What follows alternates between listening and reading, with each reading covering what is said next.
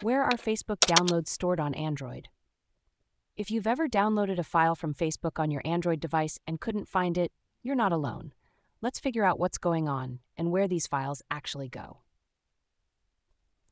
First, it's important to understand that Facebook isn't designed to be a file hosting service. It's mainly for sharing updates, photos, and other content. When you download a PDF file from Facebook, it doesn't save it in your device's local storage in the way you might expect.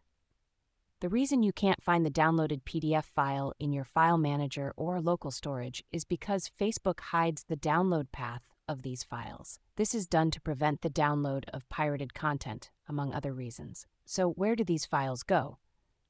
Well, they don't actually get saved to your device's storage in a way that you can easily access.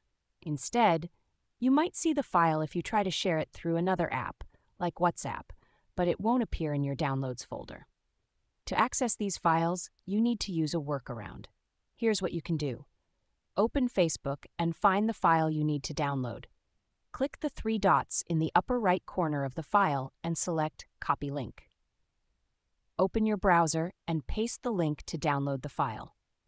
Once the file is downloaded, you can save it to your Google Drive or another cloud storage service to access it easily.